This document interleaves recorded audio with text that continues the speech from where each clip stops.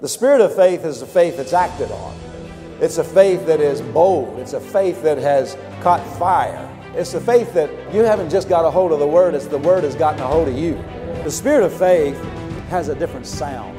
There's a sound of victory whenever a person who has a spirit of faith talks. The devil sometimes, he huffs and puffs and threatens and talks, and you say, Mr. Devil, why are you so worried about it? If you have faith to declare what's going to happen from the beginning and proclaim that, the power of God will meet that, and no devil will be able to stop what you say.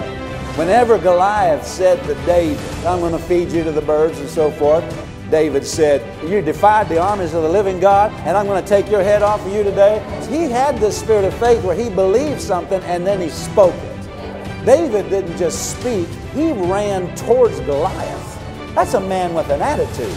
It defies what the enemy said. The spirit of faith is a spirit of possessing and going after what God said is yours. That's what God's telling us we need to get a hold of.